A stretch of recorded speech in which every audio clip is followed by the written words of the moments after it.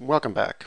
In this second part of this tutorial, we're going to look at beginning to recreate our SouthPark character that we created at the SouthPark Studios website. So, first of all, I need to bring him in as a bit of a reference. So I'm just going to go File, Import, and open him up. Now I could draw over top of him, but I actually prefer to just keep him off of the side as a reference point here. And that allows us to get a little creative. If we don't reproduce him 100%, that's all right. We're going to start building him from the ground up. So we're going to start with actually the legs here. So we're just going to create a rectangle. Pick my rectangle tool. Draw a rectangle. That's about the right size. I can be a little larger here than I need be, but that's about the width there. Now in this case his legs are red, so I'm going to fill that with red. And we'll move that into place. That part's done. For the next part, we want to recreate these elaborate feet. So what we're going to do there is, first of all, I'm going to pick a black fill. Whoops. Control Z on that. That picked my object's fill rather than setting the fill to black. And I'm going to create an ellipse.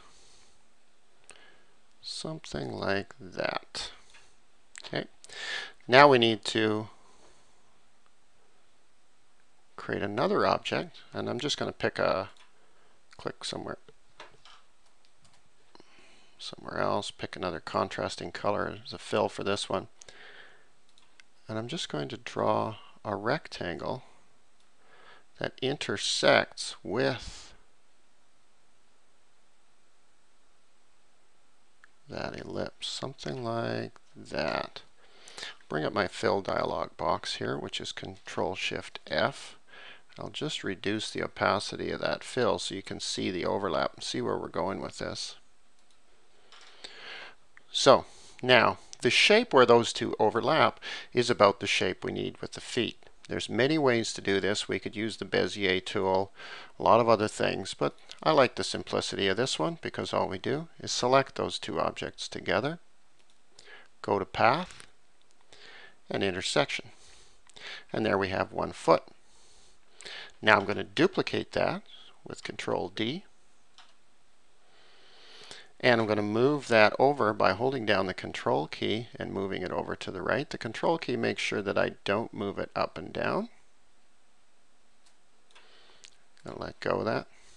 I'm going to group those together so I don't lose the alignment on them. I'm going to bring that down, put it underneath here, something like that. Now that's pretty close. We might want to go a little bit bigger, in which case we would just take the object and stretch it a little bit. For the alignment,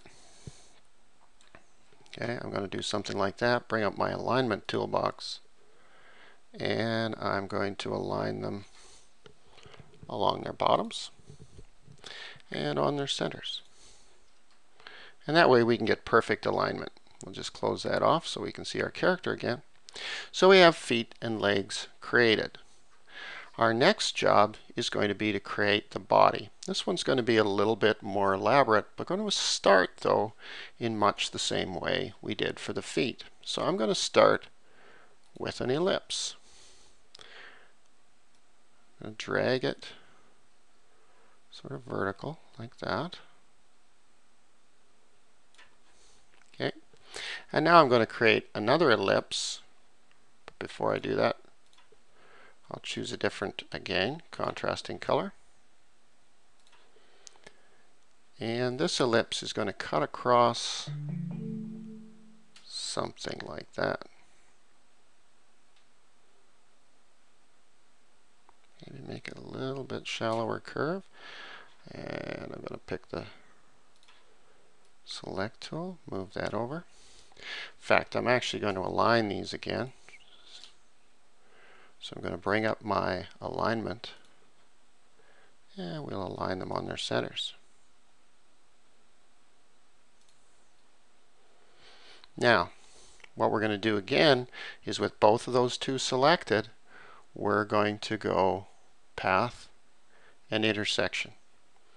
Now, when you're doing intersections or any of these Boolean operations on paths, you always want to make sure that the object that you want to save is on the bottom, or that you've created it first. So now we get this effect here, and we move that in, and that's our body. We can overlap it. The color doesn't really matter right now. I'm not worried about that. Something like that. Again, select them all. Go to alignment and align their centers.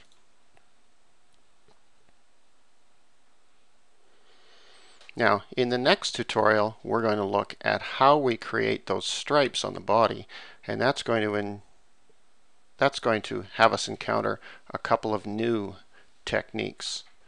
But for now, we're going to sign off with feet, legs, and the shape of the body created.